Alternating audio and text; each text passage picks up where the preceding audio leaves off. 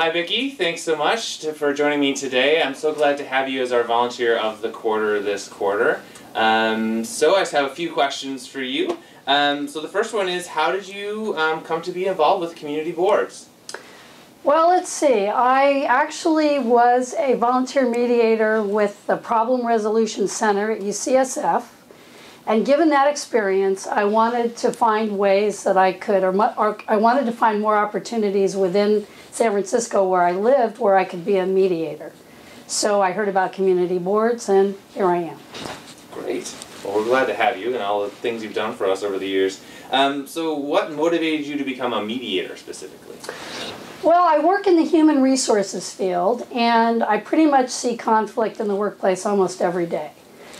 Being in the human resource field, I was looking for tools or techniques on how I could diffuse or deal with conflict in the workplace.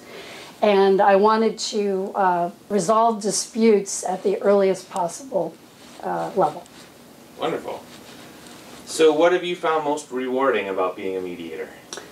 Well, I think what's most rewarding is when the parties reach either new understandings, or they find out something new about themselves or about others, about the other party in the mediation. Of course, it's very rewarding if they reach an agreement, but that's not always the goal. So basically, I think in a nutshell, that they've come together and reached some new understandings they didn't have before. What have you found most challenging about being a mediator? Well, most challenging for me is basically three things: coming into the mediation and being present for myself, being present for the parties, and being present for the co-mediators. That's basically being able to clear my mind and being aware of any biases, opinions, prejudices that I might have, so that I can be fully present and listen completely and compassionately to the parties.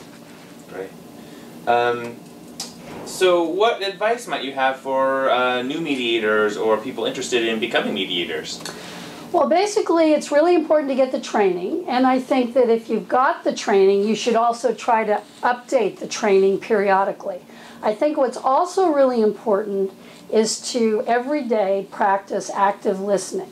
And the best ways to do that are when you're either in conflict with somebody during the day, or you've had a disagreement, or you're not getting along, or you've had an argument, and you're not feeling really good about something. That's the time to practice active listening.